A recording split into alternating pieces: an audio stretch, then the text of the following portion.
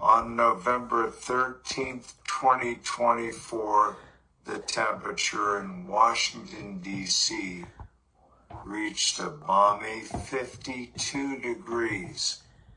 Hardly the weather for a blazing fire in a well-insulated house. But that's what we saw in the White House when President Biden welcomed soon-to-be President Trump, promising a smooth transition of power. At the photo op, the two shook hands and smiled. Behind them, the fireplace blazed with a gas fire set to full blast. If it wasn't so serious, it would be laughable. Trump has promised to roll back climate regulations and drill baby drill, while Biden says he cares about climate change and sees it as an existential threat. Yet he saw no issue with the belching blaze, shining orange against his smiling cheeks. As I write this, Biden is in Brazil, the first president to visit the lungs of the world. He was visiting the Amazon and promising new billions to address the climate. The official White House website brags, since day one of the Biden-Harris administration, the fight against climate change has been a defining cause of President Biden's leadership and presidency. The only thing missing was the picture of the gas blaze that says, "Not me, you."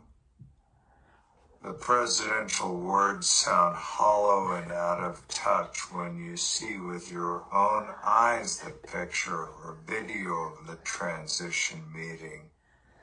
I'm astounded that Biden, his handlers, or even Trump did not object to the gas inferno blazing in the fireplace. The message I got from these visuals was, huh? It was like watching someone announce they are going vegan as a bucket of Kentucky Fried Chicken is delivered to the door. In 2005, the city of Aspen announced the Canary Initiative, a broad effort designed to reduce greenhouse gas emissions.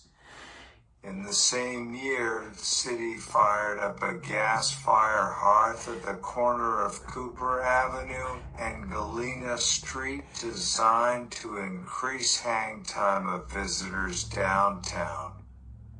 Despite my vehement objections to the absurd hypocrisy, the person who was named director of the Canary Initiative said she had never heard any complaints about the fire hearth during her 2-year tenure with the city.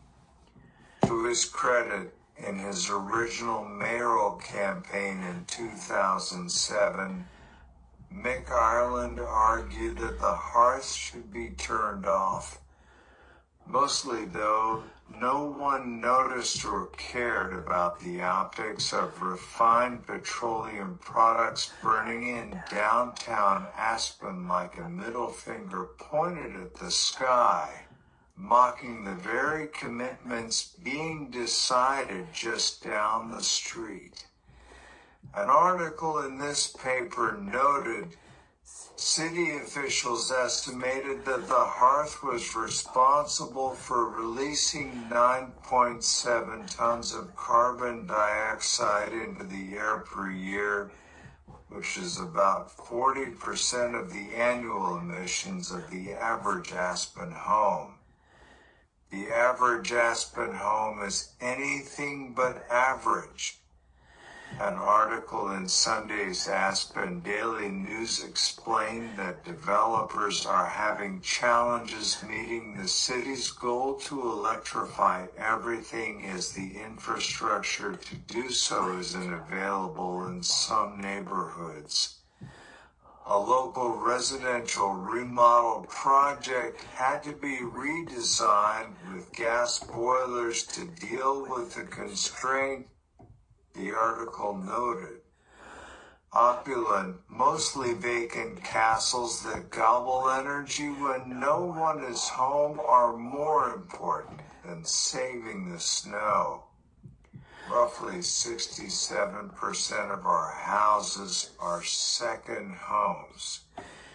In October, High Country News ran an index on Colorado's second home ownership and noted percentage of second homes in 5 Colorado mountain counties occupied from April to June. 12. Percentage of second homeowners in Pitkin County who plan to become full-time residents. 2. That's a footprint so big that you won't even notice the canary crushed under the carbon boot. In 2012, gas was $4.29 a gallon in Aspen. I wrote a column noting that I've even seen someone complain while filling the tank on their truck with their engine idling, wasting it and buying it and complaining about it at the same time, American style. Even though gas is cheaper these days, the complaints and idling continue. Also noteworthy, in 2012, a new library was being planned complete with decorative gas fireplaces to make things cozy. I once called the Aspen Skiing Company to find out why the gas fireplace at the sun deck was running on an 85-degree summer day. I was told that it runs all summer because the guests expect it. I wrote to the top brass at REI, noting that their Seattle outlet had several gas fireplaces blazing, reflecting firelight on placards declaring their commitment to the environment. The company sent me a response. The store's consumption and GHG footprint are being addressed as part of each store's energy management plan, again with the goal of being carbon neutral. The easiest way to get to our goal, as you suggest, is not using the energy at all. However, if the store team believes that the ambience of the store requires the use of the fireplace, then we need to find another way of getting at its impact. Translation, we know that the guests expect it.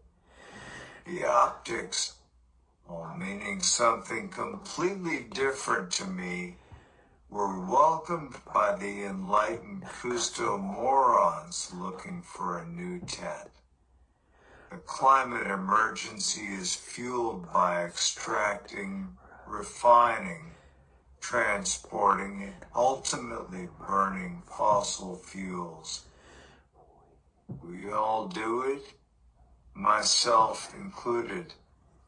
Every time we start the car, leave it running, turn up the thermostat, turn down the AC, flip the light switch, heat the driveway, fly in a jet, and all the rest.